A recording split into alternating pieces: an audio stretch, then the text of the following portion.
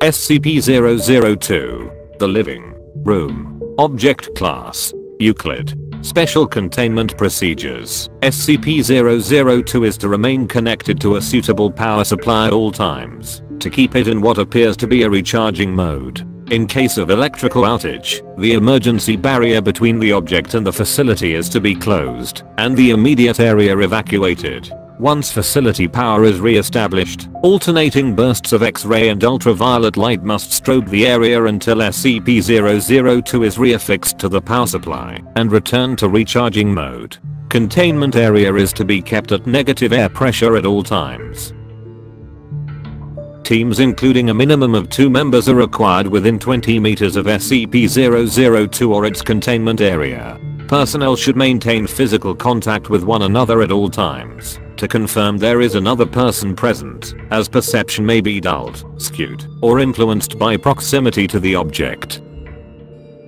No personnel below level 3 are permitted within SCP-002. This requirement may be waived via written authorization from 2 off-site level 4 administrators. Command staff issued such a waiver must be escorted by at least 5 level 3 security personnel for the duration of their contact, and must temporarily surrender their rank and security clearance.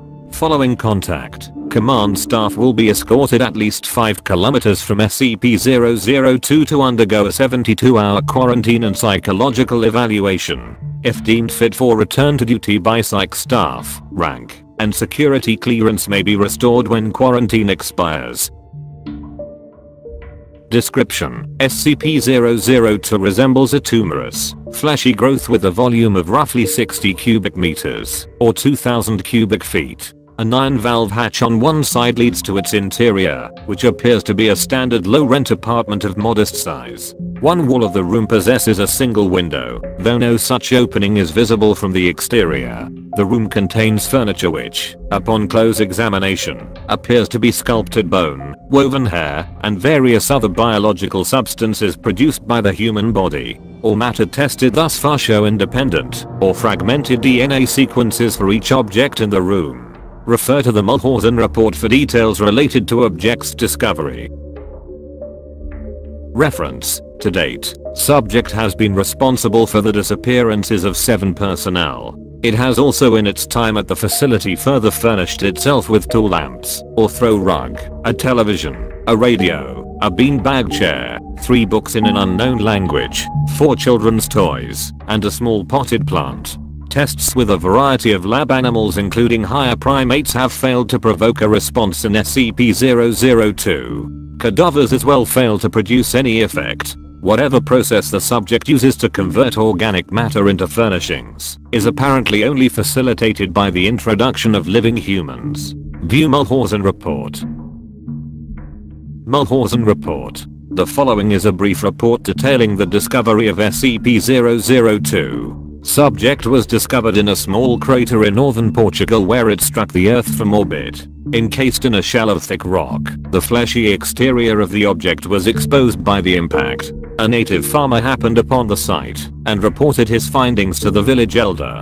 Subject gained SCP attention when a level 4 agent posted in the area detected a small radioactive anomaly generated by the object. A collection squad of SCP security personnel led by General Mulhausen was immediately dispatched to the area where they quickly secured the subject in a large container and performed initial testing with subjects recruited from the nearby village.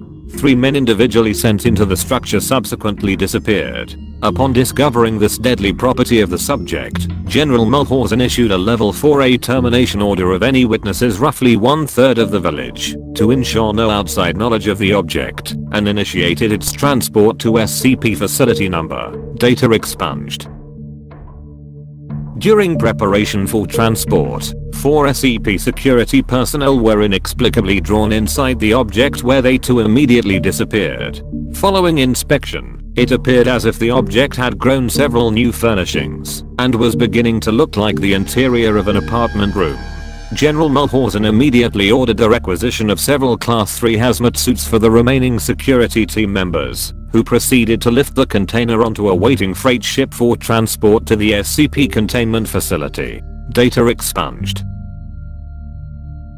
Following the termination of General Mulhausen, SCP-002 was resecured by SCP staff and brought into special containment in Classified, where it currently resides. Staff with clearance below level 3 have been denied access to the SCP-002 container without prior approval of at least 2 level 4 staff after the Mulhausen incident.